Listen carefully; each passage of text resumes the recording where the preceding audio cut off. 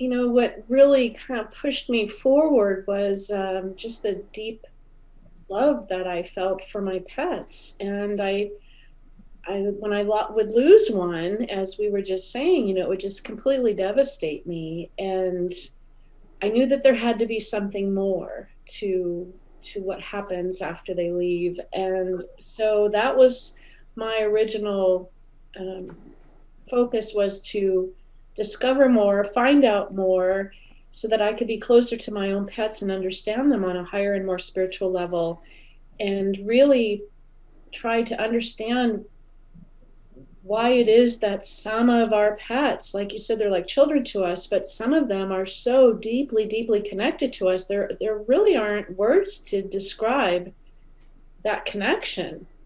It goes far beyond a human relationship. Oh, It's yes. on a much deeper level. So that's what really propelled me forward on my journey. And then I kind of fell into it because as I was a police officer, then everything crazy started happening. So it was a combination of things. First, it's my love of animals and wanting to understand them on a higher and more spiritual level. And then my own intuition decided to kick in. Hmm. So, when you were working as a police officer, before we read in your book about your experiences with the animals in that job, I suppose, did you have any idea if that you could communicate with animals? Did you believe in anything spiritual before then?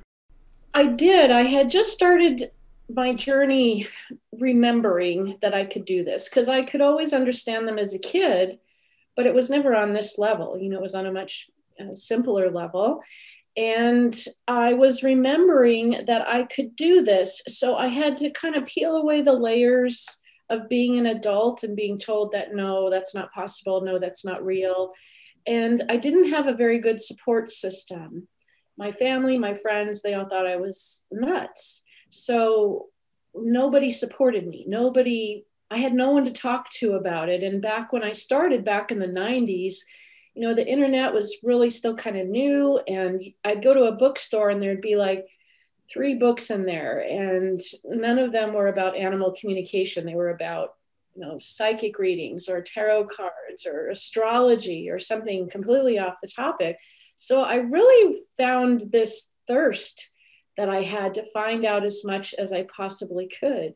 So I had the interest was there, but I didn't know anything about it. I came into it completely blindsided, and I discovered it literally one session at a time. Everything started to unfold, and it was quite amazing at times. Hmm.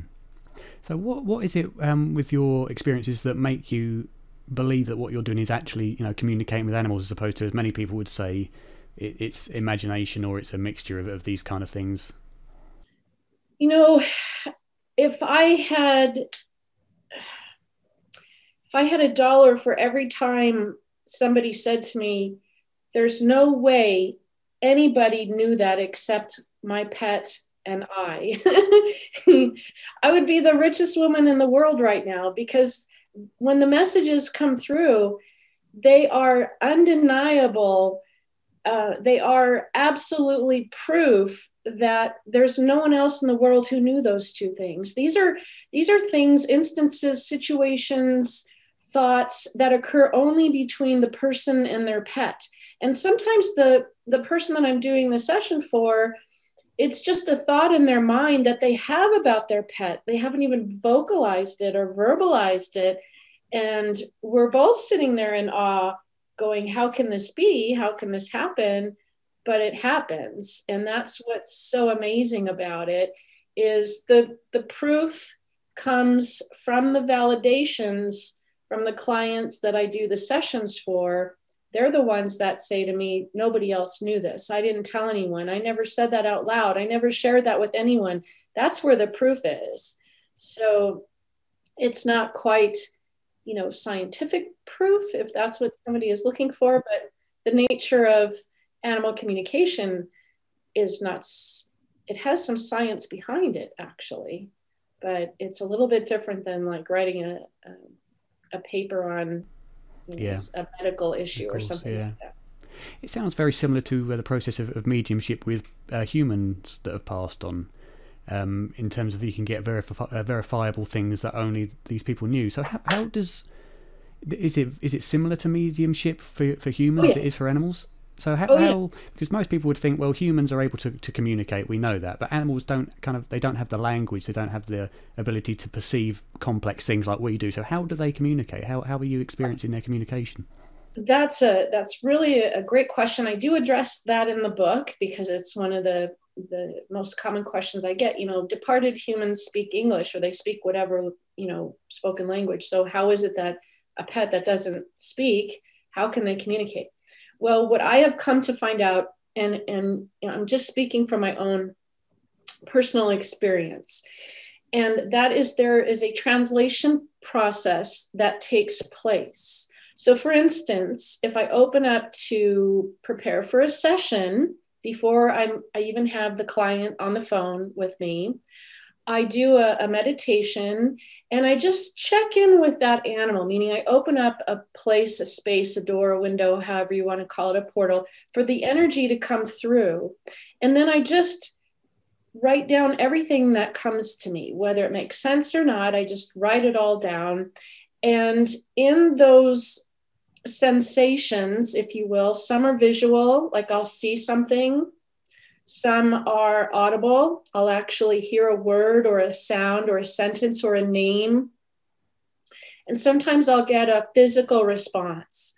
Like I'll feel the love that they have for you. So if I'm doing a session for you, before you even get on the phone, I feel like I love you because I'm feeling the love that your pet has for you. It's that strong.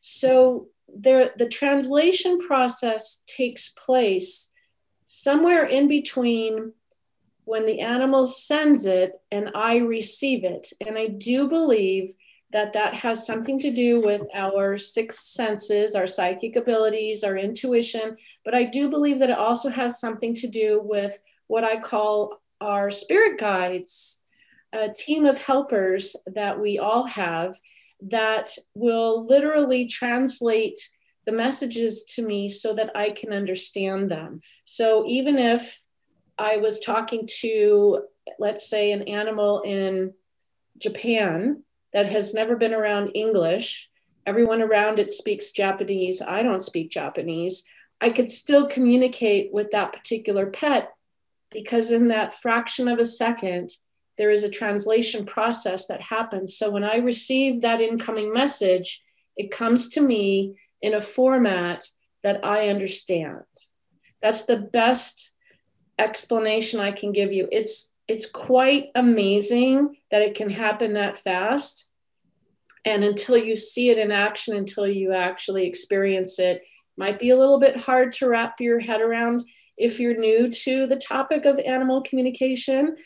But it's what has fascinated me for the last 24 years. And it's what keeps me so, just amazed by the messages that come through.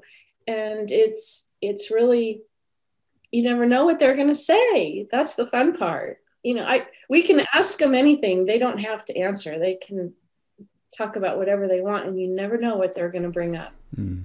The way that I normally imagine communication must take place from human and animal spirit communication would be with language. We have a meaning that we want to portray to somebody, and the only way we really have doing that is language.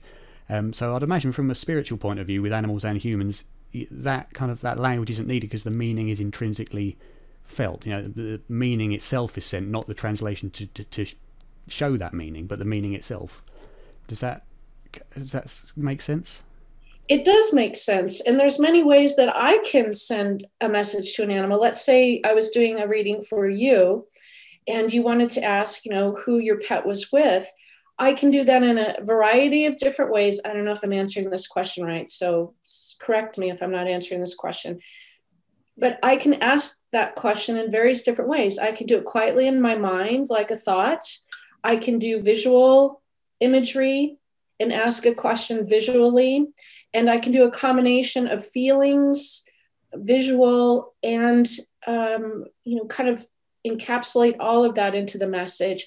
every animal is different. So some are better at receiving messages from me that are more visual, and others are better at just hearing my thoughts and understanding the words in my head. So I don't know, did I answer that Yeah, question? kind of. I mean, I suppose another way of putting it. So if we use that example of you sending a message via imagery, so before you send that imagery, you have a meaning that you know you want to portray via those images.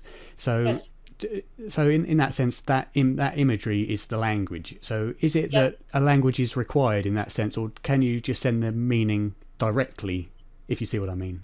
You can mess up and send them something they don't understand. So you are correct. So for instance, I had a client one time ask me, who was going to be the next president. They wanted to know from their pet. Well, here in the United States, that was a big deal. Um, Animals don't care. No, no. So I couldn't get an answer. And even trying to relay that question, can you imagine trying to explain to a cat or a dog or a horse or a bird, president of the United States? I mean, Far outside of their realms of understanding what that would be. Yeah, sure. yeah, not something they care about. We got to keep it down on their level about Mm, things that they are involved with, people that they yeah. know, things they understand. It's like they say, if you were to have a chat with, say, if you had an orangutan that could speak English, perfect English, you still wouldn't be understand what they were saying because their points of reference are so far removed from our own. If you They try are. talking about a presidential situation to an ape, they wouldn't have a clue what you're talking about, even though they could speak perfect English. So yes, the meaning behind it can be misconstrued, and that's one of the things that I teach because I coach people on how to do this because it's very simple. The steps are very simple, and most people can get the basics in about 15 minutes. Where the real work starts is getting in the accuracy. I can teach most people how to send and receive messages in just a few minutes, but accuracy comes in time and it comes over practice because not only does your brain have to understand what this incoming message means, but you have to become very good at relaying information just by thought or by images that are clear and accurate and that don't overwhelm the animal. Most people, when they first start out, they are really excited and they want to learn it really fast and they send way too much information way too fast and the animals just go, whoa, too much. So you have to really calm yourself, center yourself, be very peaceful, be very quiet. Energy is powerful. A thought is as real as yelling in some circumstances. So when you just send a simple little thought, the animal can receive it and be like, whoa, whoa, Mm. whoa. And And you can come up you can imagine with our day-to-day mind states, it wouldn't just be one thought going through; you'd be bombarding without that level of lots, control. lots of chatter for sure. Mm. So yes, that you can definitely send misinformation. And you know what? That's one of the biggest issues that pet parents, pet guardians, I don't like to call us owners No, I because don't. I think they own us if anybody owns anybody. I think they own us, not the other way around, right? So I Especially think cats. for especially cats. So for pet parents, if you're experiencing a behavioral issue, chances are there is a miscommunication going on. And usually the problem is with the human, not the animal. And I'll give you a perfect example. Let's say you have a kitty that doesn't want to use the litter box. For whatever reason, there's a million of them. Well, you get frustrated, right? You're like, why isn't Kitty using the box? And every time you find a mistake, you get angry. You have to clean it up. Why isn't Kitty using the box?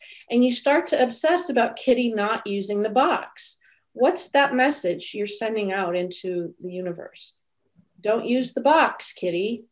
And you're angry and you're sending out all this frustration. Well, Kitty gets all of this and is going, wait a second.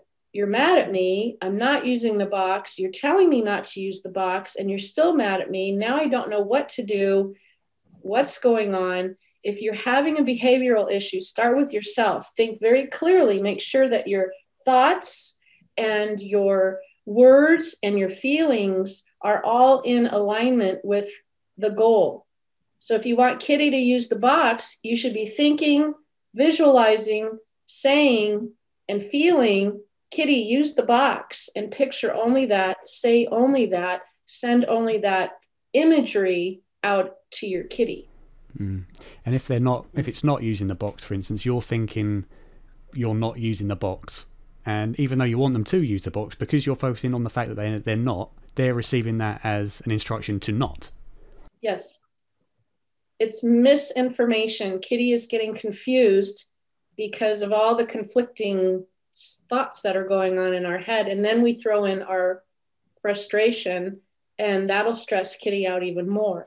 And it could just be a health issue, and that hasn't been discovered yet, causing it. So now Kitty's like, well, I'm trying to tell you there's something wrong with me. I'm trying to tell you I don't feel good. I'm trying to tell you something isn't right, and you're getting mad at me. So that's where a lot of the confusion, miscommunication can come in, and someone like me can come in and explain to Kitty what's going on, explain to human how to align themselves so that there's a clearer line of communication. And you can see sometimes immediate results. I've had sessions in the past where just opening the lines of communication so everybody understands what's going on can resolve some problems really quickly. Others take longer, some issues take longer, but certainly just being very clear can help tremendously, because humans, we never stop, right? The thoughts in our head. When do we ever stop? And then we have our electronic devices and all of the distractions in our life. We never just take a moment to sit quietly with our pet and think about what we want. We usually focus on what we don't want. It's human nature. I don't want my dogs to fight. I don't want my dog to tear up my carpet while I'm gone. I don't want, the kitty to jump on the counter. So you're thinking exactly what you don't want. And I'm guilty too. That's why I know this, because I've done the same thing. I don't do it anymore, but it's really common. Any questions, Mum? Can you communicate with living animals as well as those that have passed? Of course. It's the same process. It's just, for me, I got more enjoyment out of the afterlife communication. That brought me more joy. So I really became focused on those particular sessions, the afterlife communication, because most clients will come to me and they were very upset, as we know, because they had just lost one of their pets. And I would see them literally, I could feel their heart mend just from one message that I delivered, just one little message. And you can actually feel that person start to come out of that dark place, that really terrible place that we've all been in, just by delivering one message. And I became addicted to that feeling of helping somebody move out of that place. So I focused all my attention on afterlife communication, and that became the majority of what I did. And that's why I wrote my book, because of all of the amazing messages that I received. I wanted to share those with others so that they could see, hey, look, there is hope and there is healing for you. And all it takes is opening your heart and mind, and you can move into a place of healing. Must admit, when we had your book, when we was listening to it on the Alexa, that did help us. Well, that helped me big time. That helped me. Just the way you'd actually worded it was amazing. It was easy. Sorry, I don't know that. Sorry, that's my Alexa. They do that, don't they? They all start talking. You can't say the A word. You have to spell her name out. I'm so glad to hear that my book helped. I'm so glad. Now, was it the stories? Was it the actual stories about what the animals shared, or was it just the information about what happens when a pet dies? What was? Well, we listened to it right the way through, and the first part with stories, yeah, I could see that, but it was the information afterwards, because obviously it was really raw with us because we'd lost our two, and it was, I could, it was, you could communicate with it, you could, yeah, see through it. Do you know what I mean? Yeah. And I listened to it probably about 3 or 4 times, 5 times maybe. I really enjoyed it. Thank I you. really did enjoy it. I'm so glad. See, you just made my day. Thank you so Oh, much to know that I helped you you just did, by just by sharing what I do, just by sharing what I've learned, just by saying, hey, this is what happens in a session. And that's what like I said, I got hooked on that. That is such a wonderful feeling to know, because I used to be that pet guardian that would try to keep an animal here as long as I could. I would do everything under the sun. I would spend, thousands and thousands of dollars, and I would extend their life to the point of ridiculousness. Yeah.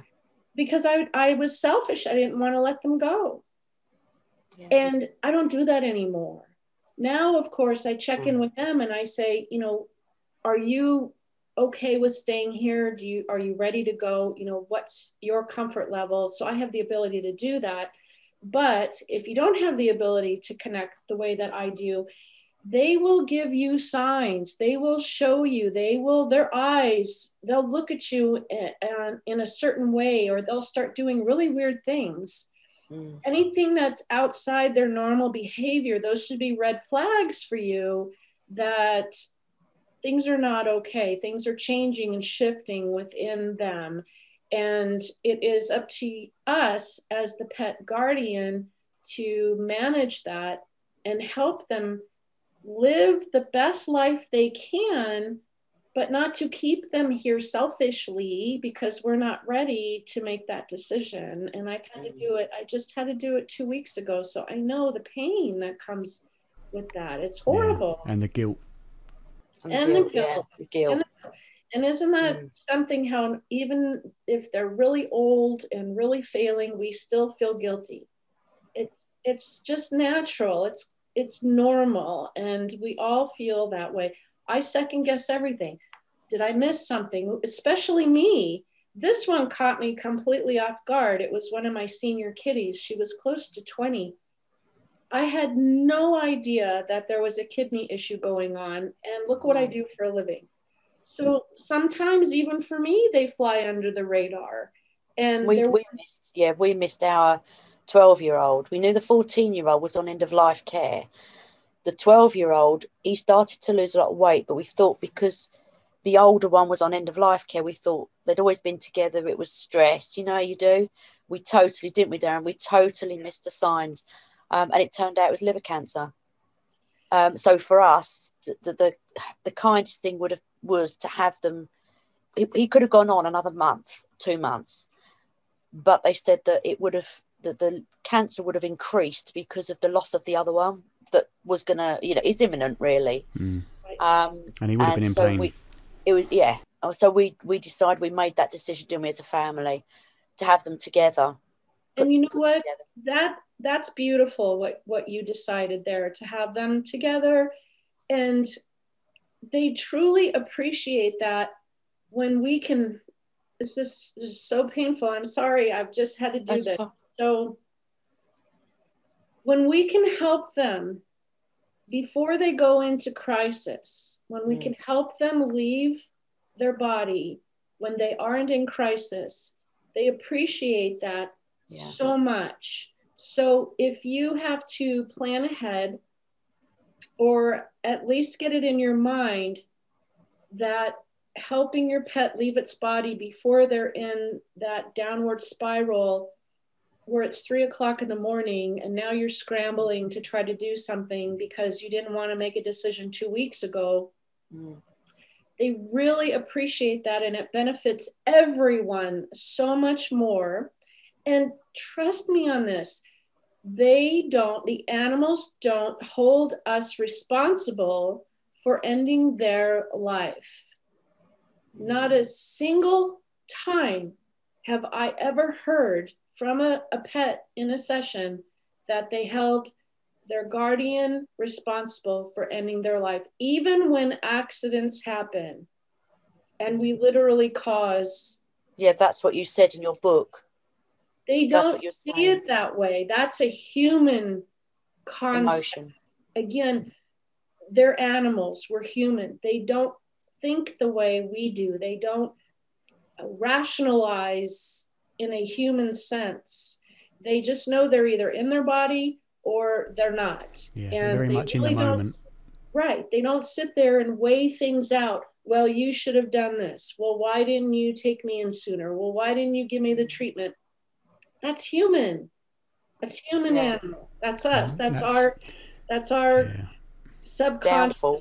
Yes. Yeah, and that's one way that humans can really learn from animals and children, young children who aren't in that mind state.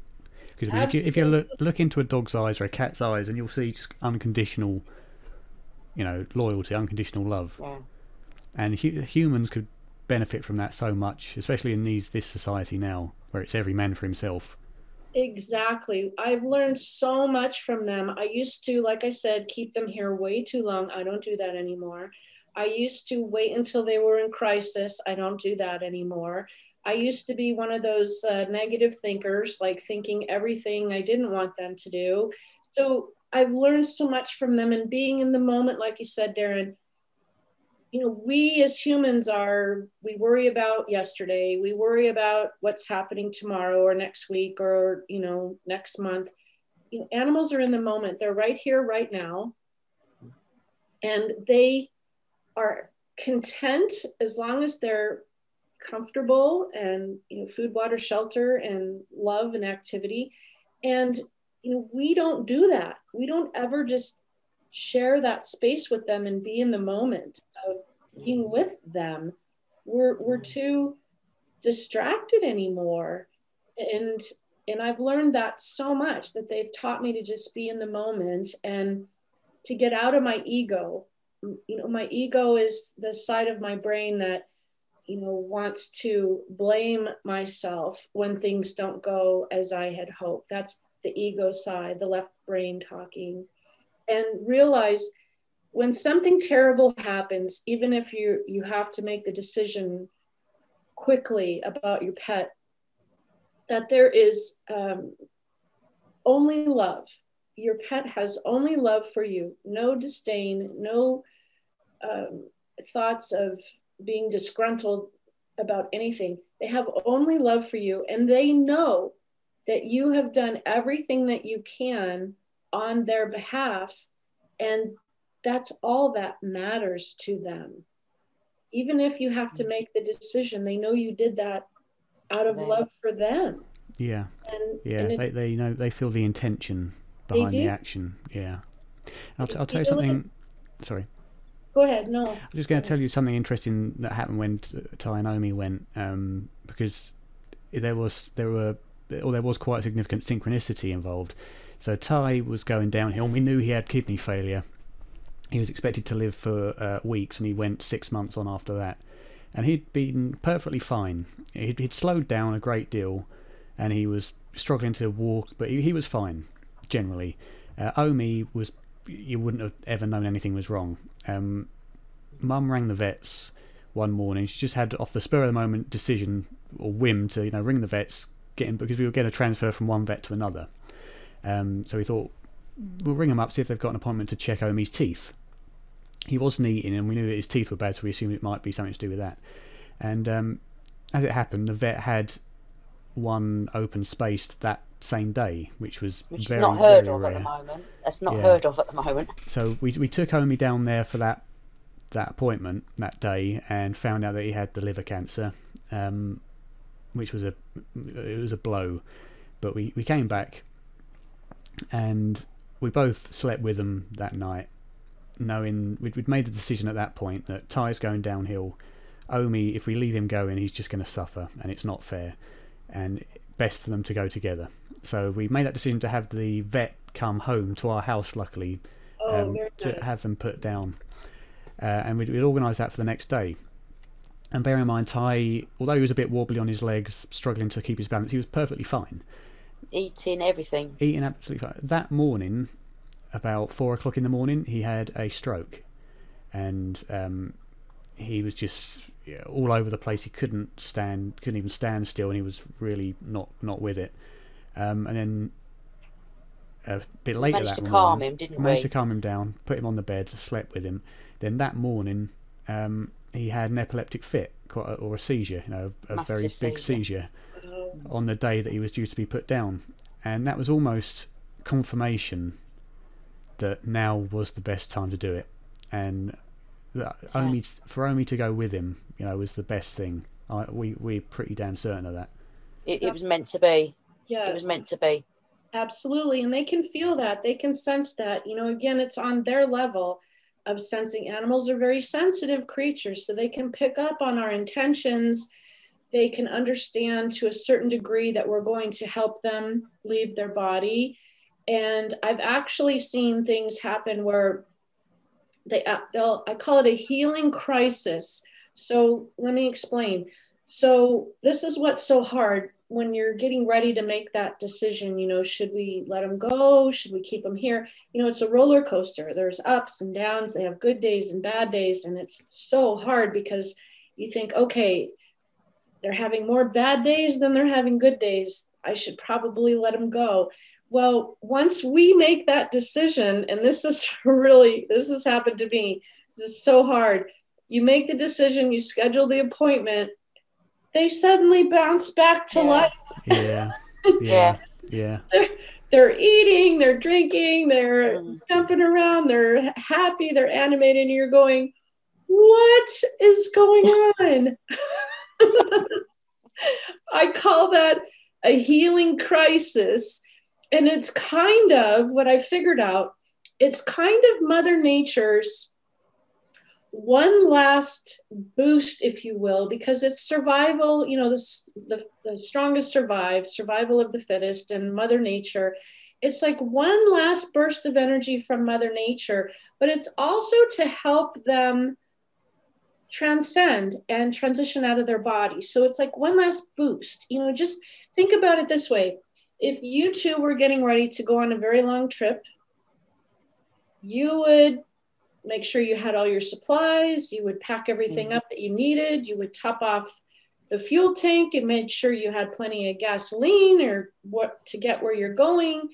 And it's kind of the same way. Mother Nature kind of packs all of that energy in there to make sure that they have everything they need to go out on their journey. So it's very confusing for us, the pet guardian, because we're like thinking, oh my gosh, they're on death's doorstep one day, and the next day after we schedule their appointment, they're running around like a puppy or a kitten again.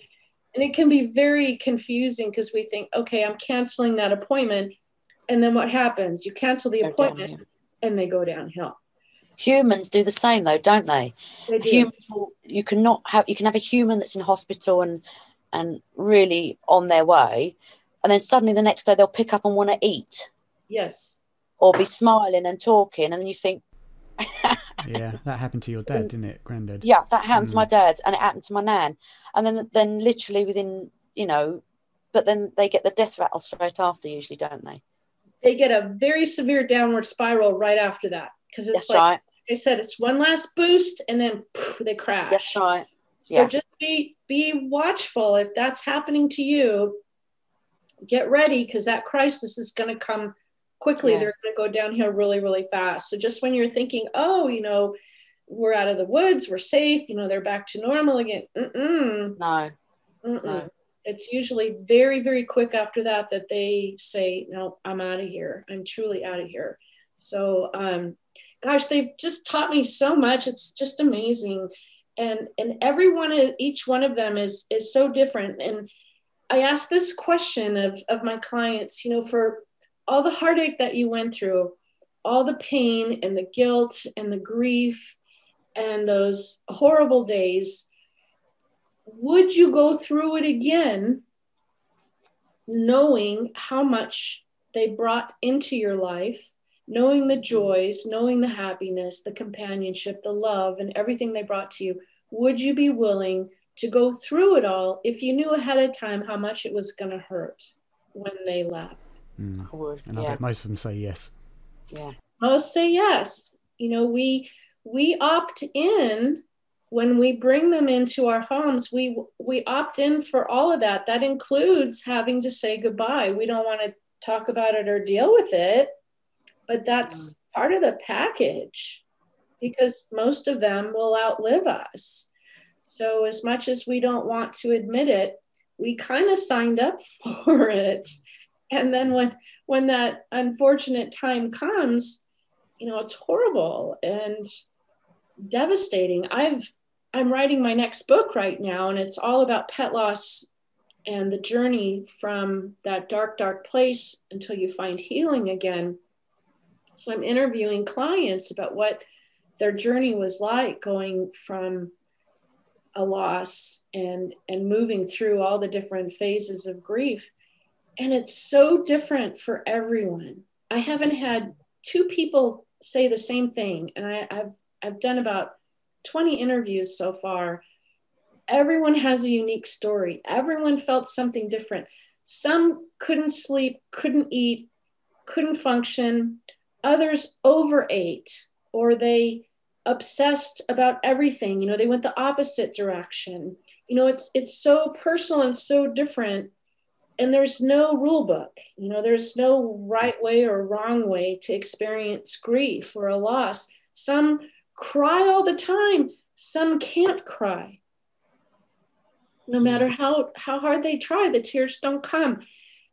You know, there's just such a personal journey. And again, I'm learning so much about what everybody goes through and how very unique it is. But I will add that I personally feel that every loss I have, it makes me a better mom, guardian to my existing remaining future animals. I think it makes me better. As we found that things that we should have done that we didn't do with the boys. Yes. That we would change. We would do it different. Yes. Haven't we, Darren? Yeah.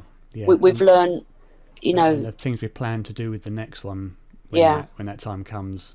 You know, I felt a lot of regret because I was always usually up here working when the boys were downstairs on their own or whatever, and you think that I must have wasted years worth of time that I could have had with them.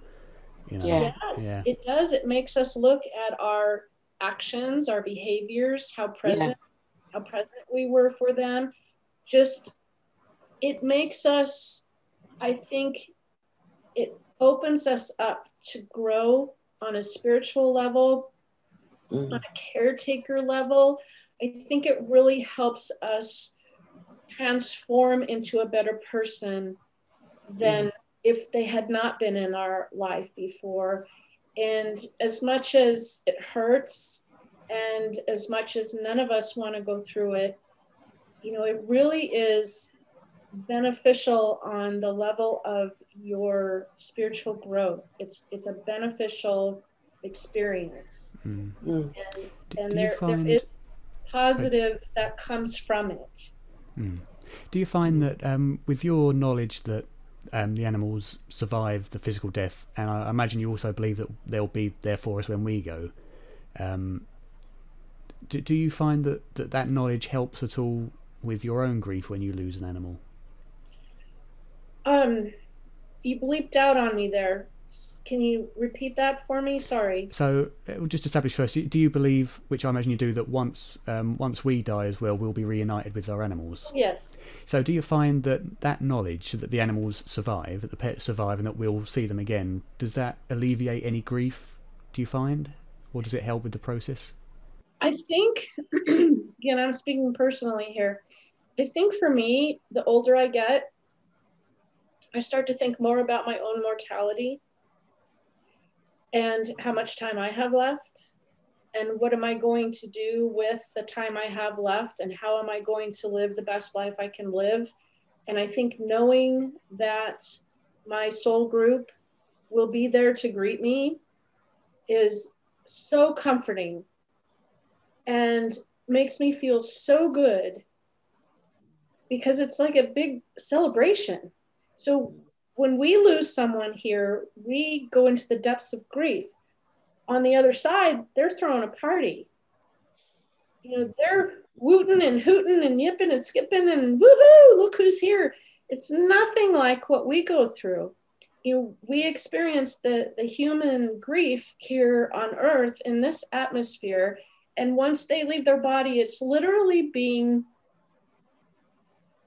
launched. There's very few words that can describe it. It's so exhilarating. It's so complete and amazing and fulfilling. It is a magical experience, and I can only try to describe to you what they're telling me, and our words don't do it justice. But when they leave their body, human and animal alike, it is truly a beautiful experience. And I have not had any situations happen at all where there's been any difficulty of somebody not crossing over or somebody being stuck or someone not wanting to go to the other side or however in heaven, whatever your beliefs are. I've never seen that. It's never happened. They come and visit us quite often. Yeah. They pop in, they pop out. You around your house, even if you move and you're not in the same place as when you had them, there are certain areas around you that are easier for them to go in and out of. We call these portals. And they will pop in and out through these portals, and they will visit us in our dreams. They'll walk across our beds. They'll come in and sit by us next to the fireplace or the sofa or wherever in the kitchen when we're cooking. They're down there looking for little tidbits, just like when they were alive. And I'm getting a little sparkle in my forehead. Oh yeah. Little rainbow on the corner of your eye. It's a crystal that's in my window. There, I have to go over here. So then I forgot what I was going to say. What was I talking about? You were saying about signs? They come to visit you. That's what I was talking about.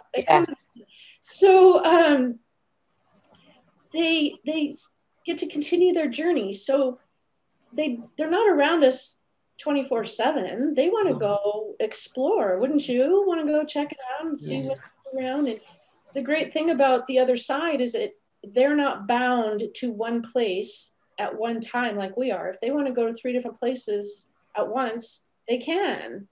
They're not limited like we are in physical. So energy can do that. It can be in multiple places at the same time. So they can follow you to work. They can follow you on a walk. They can follow you to the grocery store. You know, they can be anywhere that they want to be. And it's fun for them because they didn't get to do that before. So while we're here left grieving and in pain and experience all this horrible emotions, they're having the time of their life. And they're wondering why we're so sad. Why are they so sad? I know the boys have been to us several times, and you sit in the lounge and you can smell them.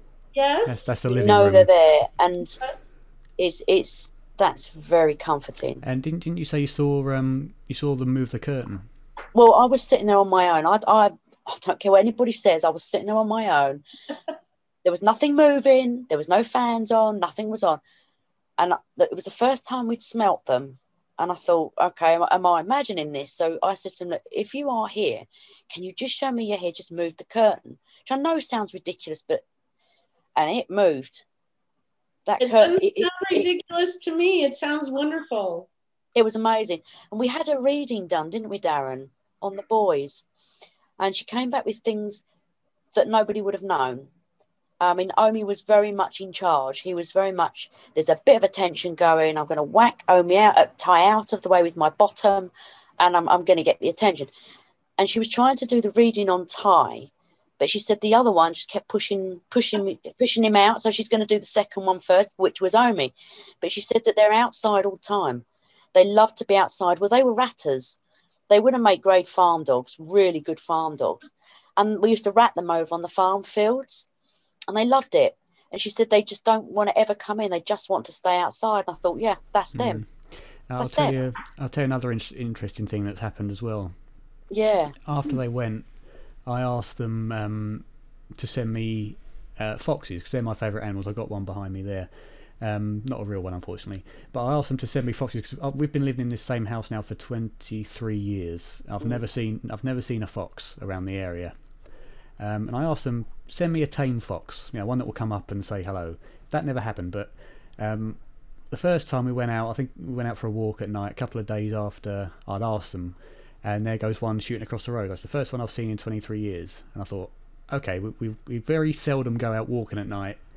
Maybe I just haven't been out and therefore we haven't seen them, but they have always been there. So I thought, okay, fair enough. It wasn't tame. I think 2 or 3 days following that, we went out on a walk again, and a second one shoots out in front of us across the road. And I thought, okay, this is getting a bit unusual now. 2 is a bit far-fetched to say it's a coincidence, but maybe it might be. Then again, a few days after that, Dad came out with us on the walk as well, and I thought, yeah, whenever Dad's with us, nothing interesting ever happens. So if you send me a fox now, that will be pretty spectacular. And I think it was about 3 minutes after I thought that, bang, the closest one to us goes running across the road. Yeah. And I thought, okay, this is now getting a little bit strange. And that then kind of mostly convinced me. And since then, I haven't thought about them sending me anything. And we've been out for a walk every night, and we've never seen one since. That was it's been about 3 weeks now after seeing 3 in 2 weeks. And I thought that's pretty incredible. That, even the laws of coincidence, that just blows it right out of the water. I mean, what are the chances after you living there that long? And that's what they do. They send us a sign. They send us signs all the time, and it's up to us to pay attention and to recognize the sign. Because think about it, they don't have a body anymore, so all they can do is manipulate what is around us. So they will do whatever they can to manipulate whatever is around us to get our attention and to let us know they're there. It could be the same thing every time. I have some clients that they'll see feathers all the time, and they don't have a pet bird, and they'll go in their bedroom and there's a feather laying there on a pillow or something, or they'll walk outside of their doctor's office and there's a feather on the floor or whatever. And, these signs, if you pay attention and if you get really excited and ask for more signs, they will send more and more and more and more. But if you discount them, if you say, oh no, that's just coincidence, that's just a fluke, that's just, weird, then they won't try as hard, because why should they? It takes a lot of energy to send us a sign, and they don't have a body. All they can do is manipulate our environment. So they're going to use whatever ability they can to do that. Some you might hear them, maybe a scratching sound or a whining, crying, barking, meowing, or whatever you might hear. Others will actually, you'll hear the little click, click, click on the floor with their nails as they click on the floor. I mean, there's so many different ways that they can send us a sign if you just pay attention and ask them for a sign, and then be really excited when it happens and thank them. Say, God, thank you so much. That was awesome. Do it again. Do it again.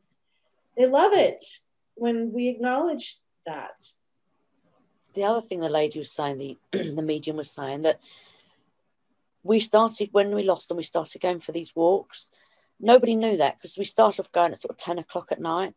And she said, the boys said, she contacted me via Facebook, and she said, the boys are here with me and they want to thank you so much for the walk. They really enjoyed that walk last night.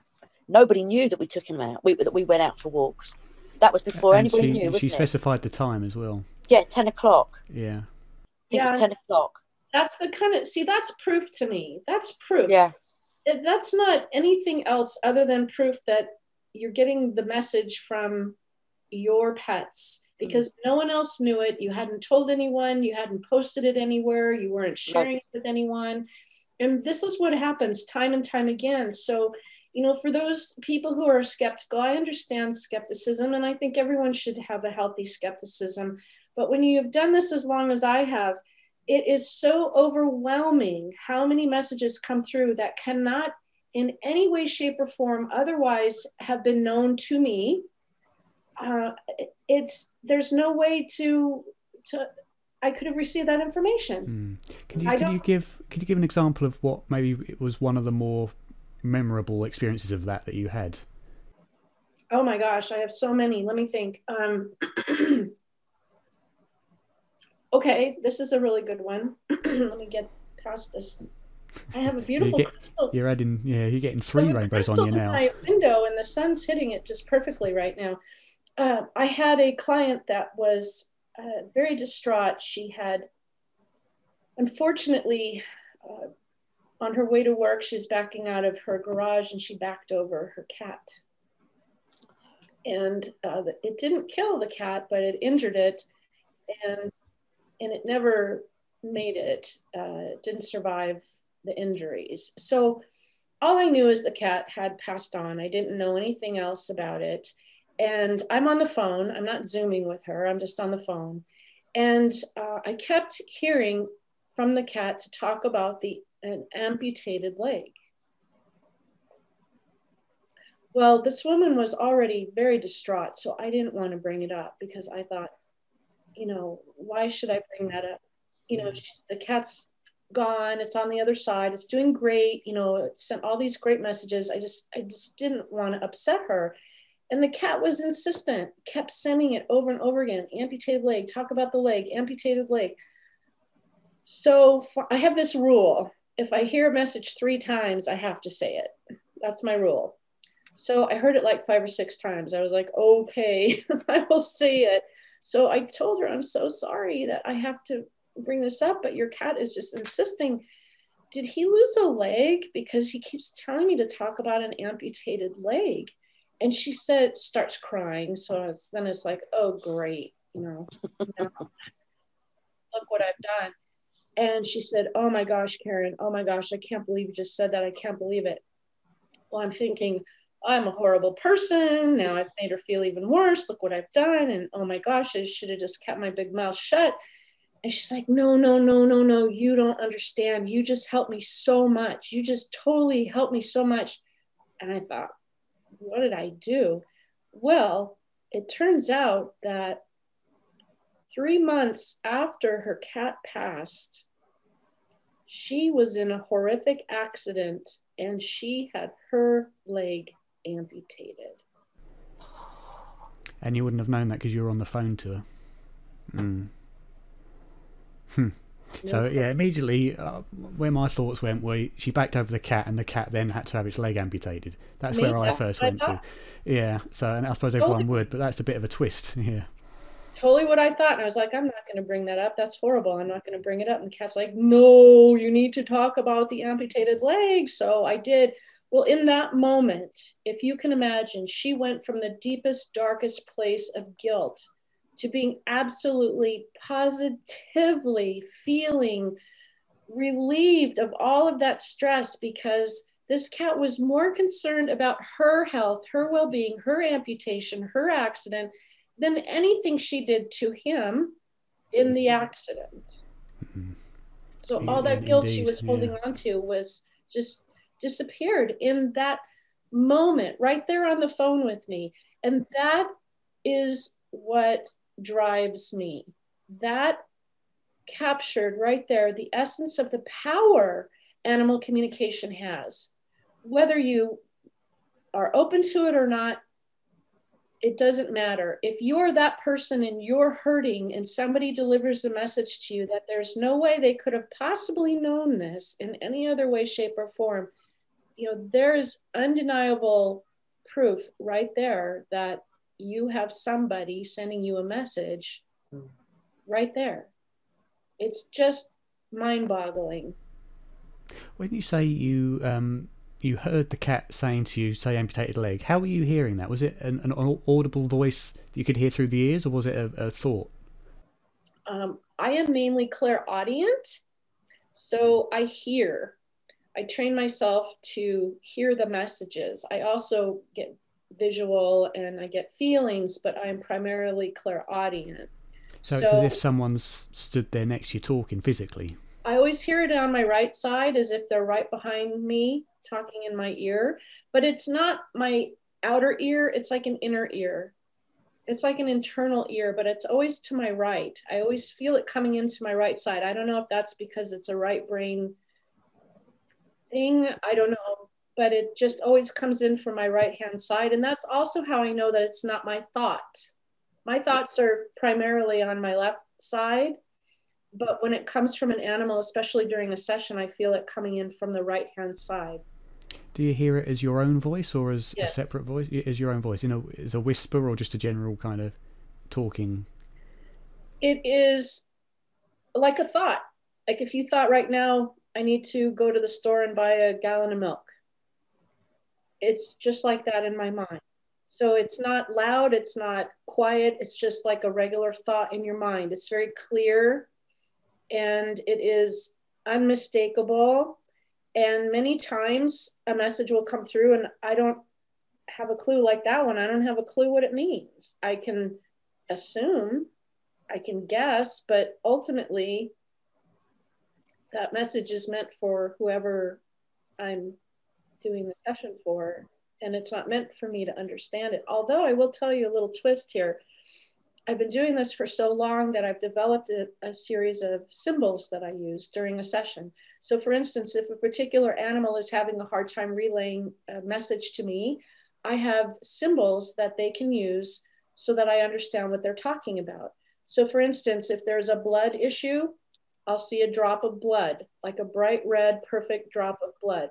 If there's a heart issue, I will either feel pain in my chest or I will see the outline of a heart. But it is something that I've developed over many, many years.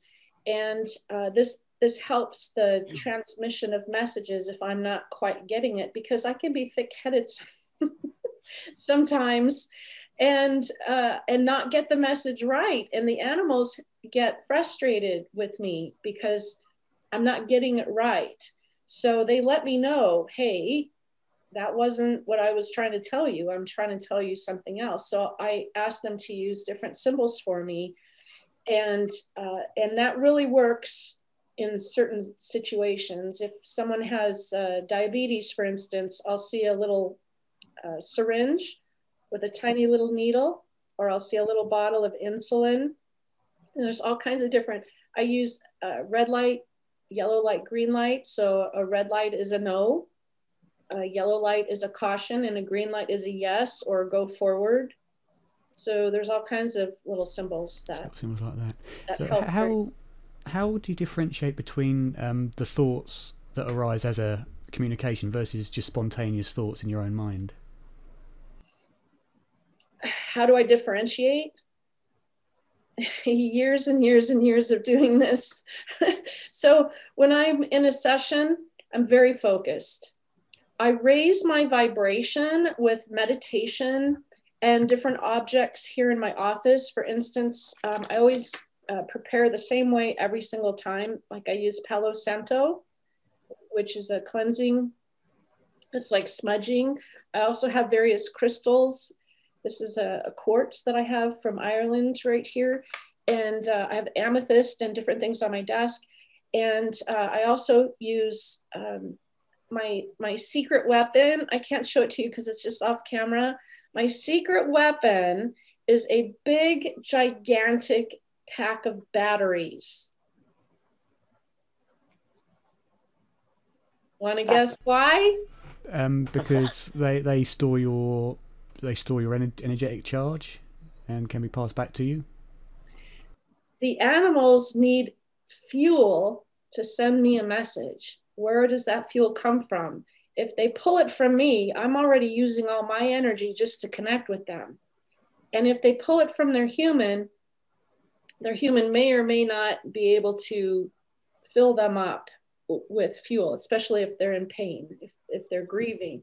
So I get a gigantic pack of batteries and I set it on my desk and I tell them before the session starts, I tell the animals, because I always check in with them first.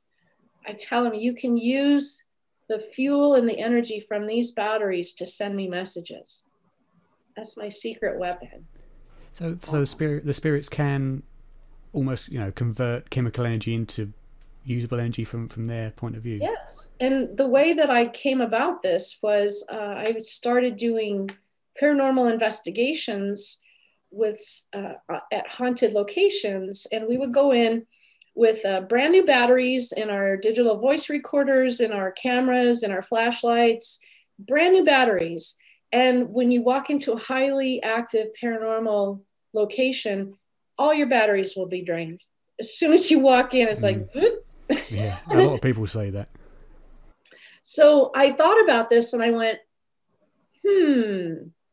what a great way to give the animals an extra boost of energy, having a battery pack right on my desk that they can pull their energy from.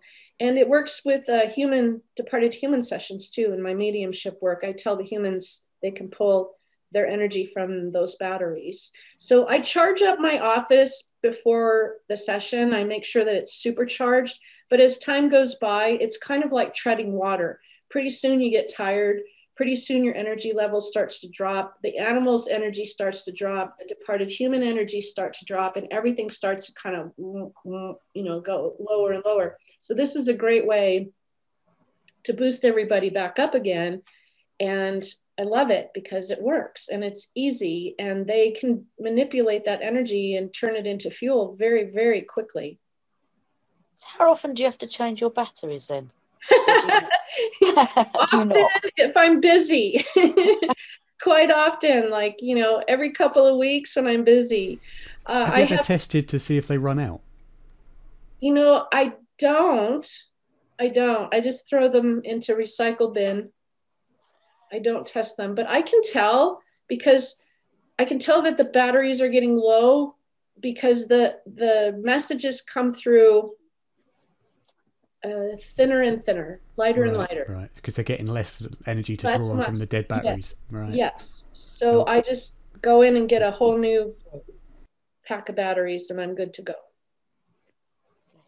Do you ever go shopping and then you get that spirit pushing for, say, a lady over in the corner? Oh yeah, I was on an airplane one time, and I was coming back from a psychic show that I was doing, and I was in like the second or third seat. It was a very small plane, so it was just two seats, and I kept hearing this woman, a spirit of a woman, trying to get my attention. Hey, you, she kept saying, hey, you, hey. And I was ignoring her because I was tired and I'd been working all weekend doing sessions. And I was like, sorry, I'm closed. And I kept sending her away, and she kept coming back, and she started poking me. She was poking me in the shoulder. And then she kept showing me a very severe scar on her chest, and like open heart surgery. I could see this open wound on her chest. She was see-through. Typical spirit, I could see through her, but I could see that there was a chest incision on her chest. And she kept saying to me, you need to tell my son that I'm okay. Did you put this one in the book? I remember reading this, or something very similar. Mm-hmm. Yeah. You need to tell my son I'm okay. And I'm like, no, I don't. I don't know who your son is. Go away. Off at 5. It's clocked off at 5 o'clock. Sorry about the little dog, by the way. We're looking after her for a week. Her owner's not very well. So she says, he's back there. And I look back, and there's, a whole plane full of people behind me. And I said, I'm sorry, but I don't know which one he is. And she said, he's back there. His name is Mark or Mike. I can't remember. And as I look back, there was a giant M floating over this one man's head. Oh my God. And I said, I'm sorry, I'm not going to walk up to a total stranger and tell him his name, mom. First of all, that'd freak him out. That would totally freak him out. So yeah, so that happens. And then, I've been in grocery stores where, like you said, anywhere where there's, other people, public places, anywhere, the spirits are following them around. There's spirits everywhere. They're not trying to scare us. They don't mean to scare us, but they're looking over us. They're watching over us and seeing what we're doing, and they can be anywhere. You just have to be sensitive enough to pick up on their energy and sense they're around. A common question on mediumship, which just to go over to that slightly, is why, especially with television mediums, often who charge extortionate amounts for private readings, they always say to a group or an individual, I'm getting someone's name beginning with the letter M, beginning with the letter D. And the question is, why did the spirits just give them a letter? Oh, Why do they you not? know what, Darren? It's so frustrating as a medium because that's why I like working with animals. I'll get actual names from animals. Animals will give me people's names or something similar to the name. Um, for instance, I will see my grandmother. Sometimes she's passed, but I'll see her come through, and it's not her coming through, but it means I'm either supposed to say grandmother, or I'm supposed to say a grandmother energy greeted them, or someone by the name of Jean is significant, or someone by the name of Jean greeted them. So they'll use that symbolism like I shared with you earlier. But back to your question, why don't they just give us the answers? I don't know. There must be some kind of filtration system, and I'm totally guessing right now, as to why they don't just give us answers, straightforward answers. They talk in riddles and rhymes sometimes. Yes. Or not even just given answers, but given a specific name rather than a letter. I don't know. This is why I'm always extra skeptical of TV mediums or mediums that work that way. I mean, I've got a friend who's his wife is a medium, and he was telling me about an experience he had with her, where she channeled someone that he knew, a friend, and she was getting his name, his mother's name, spot on. No, I think it sounds like Jean. It sounds like, is it Right. Jean or Jim or no? Right. She got it straight on. It's this. It's that. It's this. It's this. And why can't that be possible? I'll tell you what happens to me. And again, I'm speaking from experience here.